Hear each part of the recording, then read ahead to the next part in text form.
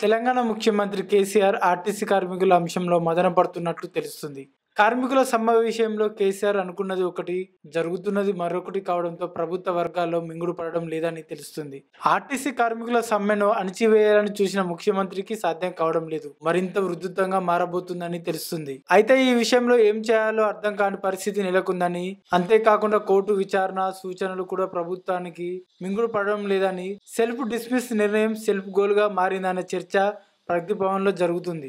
RTC సమ్మె ప్రభావం వల్ల రవాణా వ్యవస్థ మొత్తం నిర్వీర్యం అయిపోయింది. తెలంగాణలోని విపక్ష పార్టీలన్నీ ఏకాభిప్రాయానికి వచ్చి ప్రభుత్వంపై ఒత్తిడి తెస్తున్నాయి.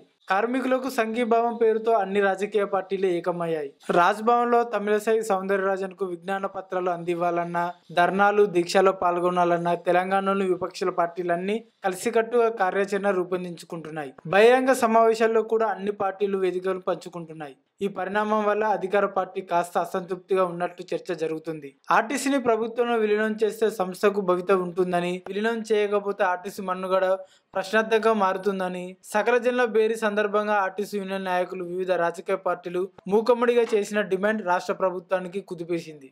అసలు ఆర్టీసీ కార్మికుల సమ్మె పట్ల ముఖ్యమంత్రి కేసీఆర్ మొదట్లో చాలా సీరియస్ గా ఉన్న విషయం తెలిసిందే. సెల్ఫ్ డిస్మిస్ పేరుతో కార్మికులు దారిలోకి తెచ్చుకునేందుకు ముఖ్యమంత్రి ప్రయత్నించారు. ఆ తర్వాత కార్మిక నేతలు బయటపెట్టేందుకు వ్యక్తిగతంగా కేసులు కూడా పెట్టించారు. న్యాయస్థానంలో తీర్పు తమకు అనుకూలంగా వస్తుందని భావించారు. కానీ కోర్టు విచారణలు ప్రభుత్వానికి ఏకుమేకయ్యే పరిస్థితి చేరుకుంది. దీంతో క్షేత్రస్థాయిలో ఆర్టీసీ కార్మికులను బుజ్జగించేందుకు సన్నాహాలు చేస్తున్నారు.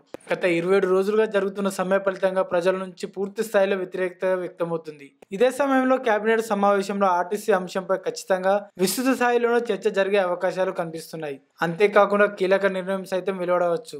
అయితే కార్మికులను విభజించి పాలించే ఎత్తుగడలో బిజీగా ఉన్న ప్రభుత్వం పెద్దలు ఇందుకోసం చేసిన ప్రయత్నాలు విఫలమయ్యాయి. ప్రజలు అధికార పార్టీపై అసంతృప్తి పెరిగిపోతుంది. కేసీఆర్ తరచూ సమ్మెలు గొడవ లేకుండా ప్రజల సౌకర్యం కలగకుండా ఉండే శాశ్వతమైన చర్యలు తీసుకోవాలని యోచిస్తున్నారు. ఇందులో భాగంగా కార్మికులతో మాట్లాడే బాధ్యత కరీంనగర్కు చెందిన ఓ మంత్రికి అప్పగించినట్లు తెలుస్తుంది.